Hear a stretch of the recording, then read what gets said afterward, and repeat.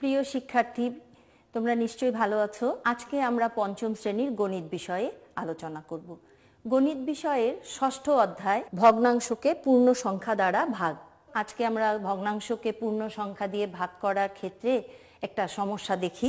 আমরা 5/4 লিটার শরবত 3 জনকে সমানভাবে ভাগ করে দিলে প্রত্যেকে কত লিটার শরবত পাবে? এটার গাণিতিক বাক্য কি হতে পারে বন্ধুরা? আমরা একটু চিন্তা করি। তাহলে কি বলেছে? 5/4 লিটার শরবত কতজনকে ভাগ করে দিতে হবে?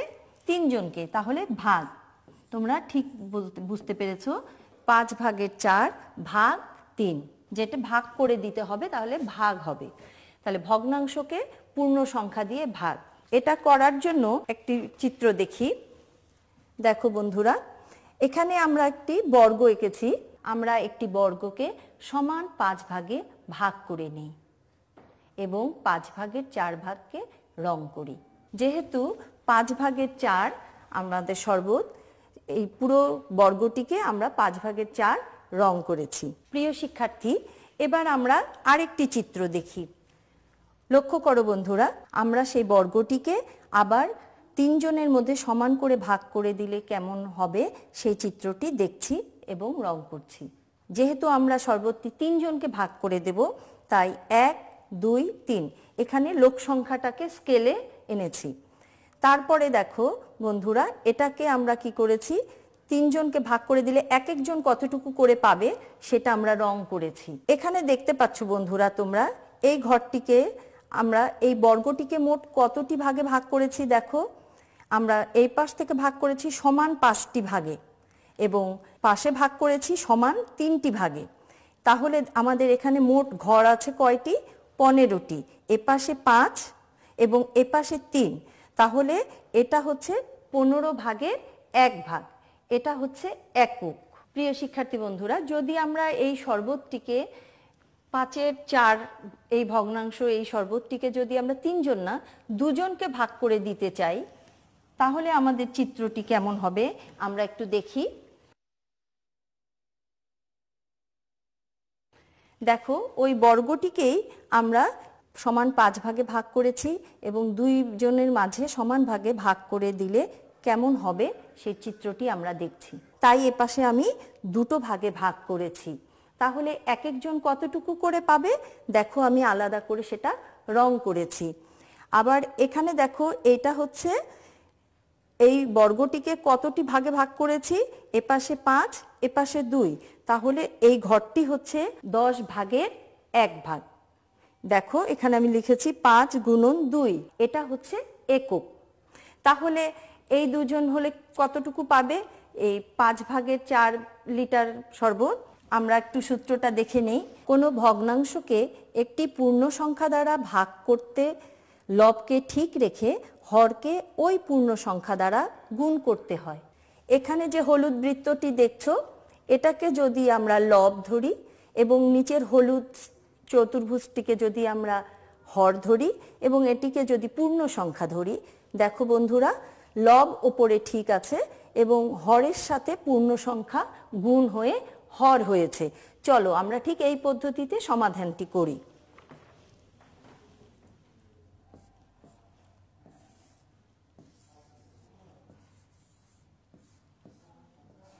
প্রিয় শিক্ষার্থীরা, দেখো, এখানে লব আছে 4, আমি লব 4 লিখেছি এবং হর আছে 5, আমি 5কে পূর্ণ সংখ্যা 2 দিয়ে গুণ করেছি।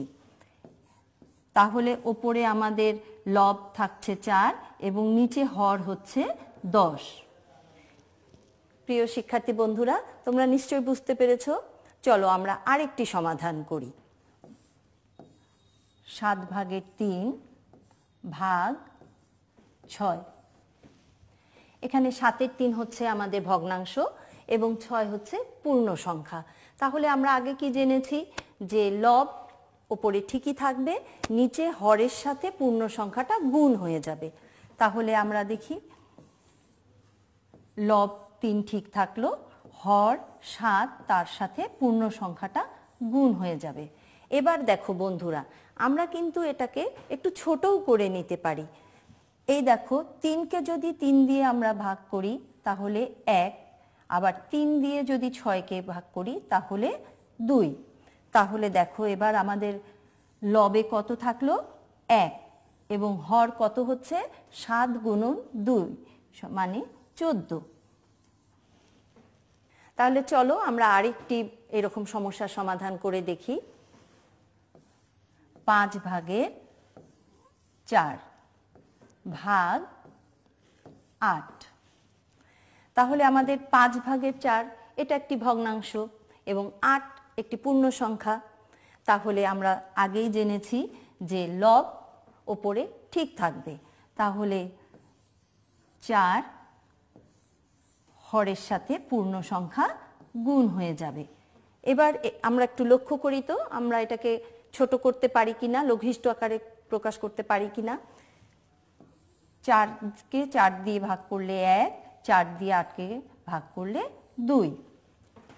তাহলে বন্ধুরা ওপরের লব আমাদের কত থাকলো? 1, এবং হর কত হচ্ছে? 5 গুণন 2 10। তাই না বন্ধুরা? খুব সহজ না? এবার আমরা তোমাদের পাঠ্য বইয়ের 49 পৃষ্ঠাটা একটু খোলো। এখান থেকে আমি 3 নম্বর অনুশীলনী অঙ্কটি করে দেখাচ্ছি।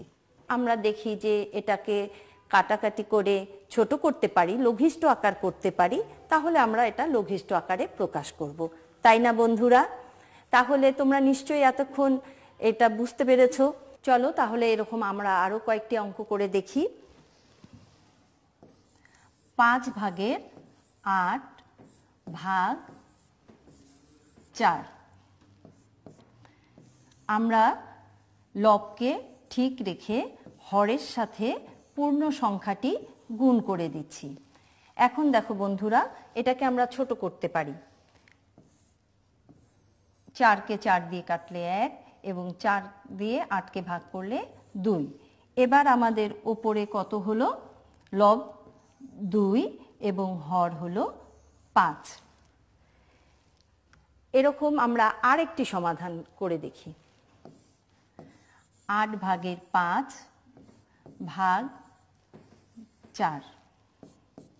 তাহলে আমাদের লব ঠিক রেখে হরের সাথে পূর্ণ সংখ্যাটি গুণ করে দিচ্ছি।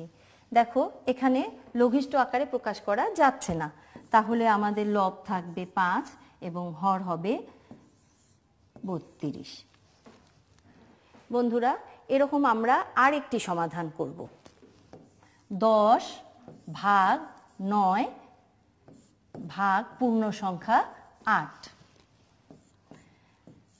দেখো লব 10 রাখলাম, হর 9 গুণন 8।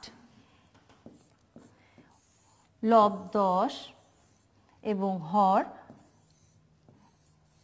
আমাদের অঙ্কটা করার পর এখন আমরা দেখো এই জায়গাটায় এটাকে লঘিষ্ঠ আকারে প্রকাশ করব। 2 দিয়ে কাটছি 5, 2 দিয়ে 72কে ভাগ করলে 36। তাহলে আমরা কত পেলাম বন্ধুরা? 36 ভাগের 5। ঠিক এই অঙ্কটি দেখো আমি পাশে আবার একটু দেখাচ্ছি।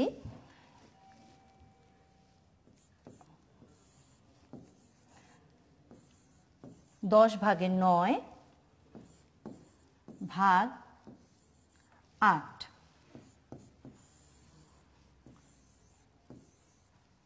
লব 10, 9 গুণ 8।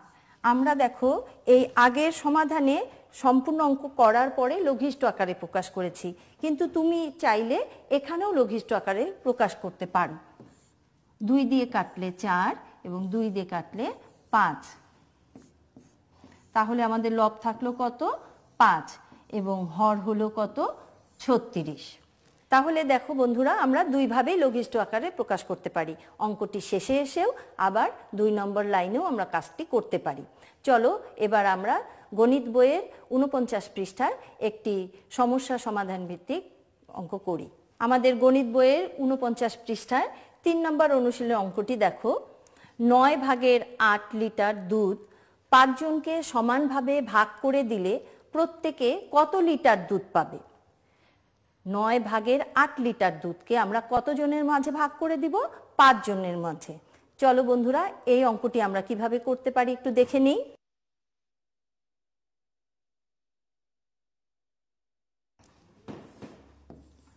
9/8 লিটার দুধ।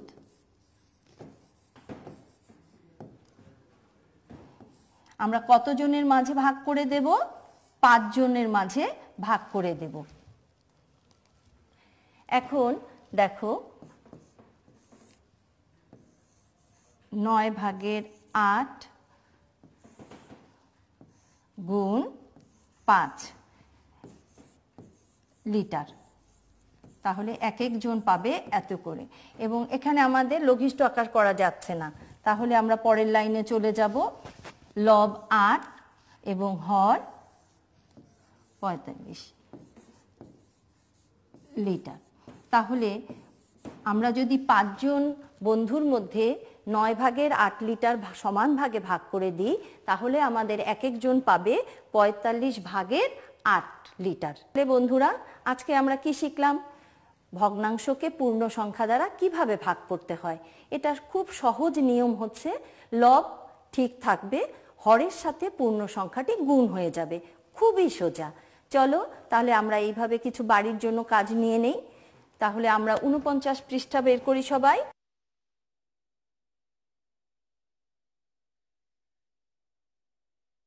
এছাড়াও আমাদের কিন্তু বাড়িতে নিয়ম মতো যে কাজগুলো করতে হবে সেটা কিন্তু সব সময় করবে। এবং বাংলা এবং ইংরেজি হাতের লেখা লিখতে কিন্তু ভুলে যাবে না। প্রতিদিন একটু একটু করে অঙ্ক করবে। তো সবাইকে অনেক ধন্যবাদ, ভালো থাকবে।